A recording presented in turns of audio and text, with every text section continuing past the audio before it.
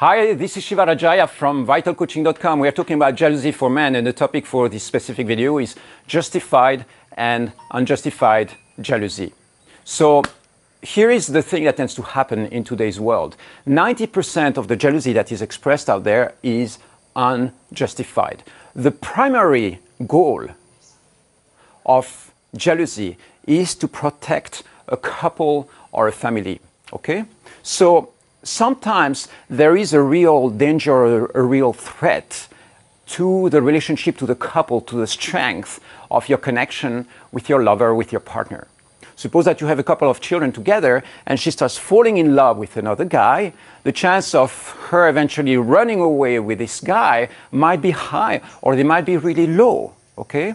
So there are lots of situations in life where you are going to get to have a jealousy outbreak. You're going to get triggered in situations that are not really threats for the relationship. You know, for instance, you take an example where your girlfriend or your wife might be having a chat with a colleague, right? And you can see that there is a little bit of flirting going on, but there is no chance of this guy becoming a lover or potential partner for that woman. Okay, so you might be seeing that, and you might overreact. In the process of overreacting, you are going to actually sabotage the connection that you have with your lover or your partner, and create a whole wave of negative emotions that eventually are going to, negatively impact on your relationship. So, unjustified jealousy, you have lots of examples. Like, for instance, if you are, having a drink somewhere and she just checks a guy passing by, you don't have to freak out about it. You can be like, yeah, she's attracted to other men. It doesn't mean that she's going to run away from them, with them, It simply means that there is a certain amount of sexual energy or light flirt going on sometimes between a woman and another man. And that's not a real threat for your relationship, okay? So if you try to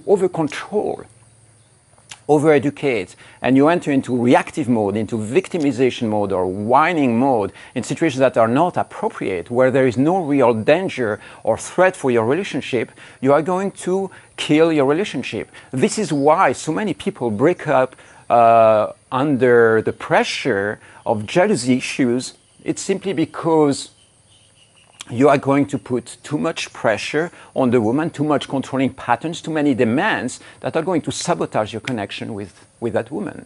And so if you check, you take a moment to pause when you are getting reactive and you are having a jealousy outbreak. You can take a moment to pause and ask for yourself, is this jealousy right now that I'm feeling, is it justified or is it unjustified?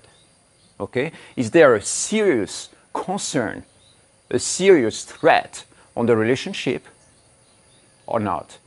So this is the first thing to understand, and the first tactic that you can start using in your life. It is to try to define, is it justified jealousy? It means that, is there a real threat, or is it unjustified jealousy? Maybe right now, if you are a jealous guy, if you feel like you are entering into jealousy patterns, take a moment, take a white page, and write down the situations that are actually real, threatening for your couple. And see if the jealousy outbreaks that you are having, when you have that emotion and you bring it up in your relationship, is this a positive response that you are having, or is it something that is going to negatively impact on your relationship? So this is the first question that I want to ask you. Is your jealousy justified or unjustified? And in what cases? Give me the specifics, really. Make it really specific.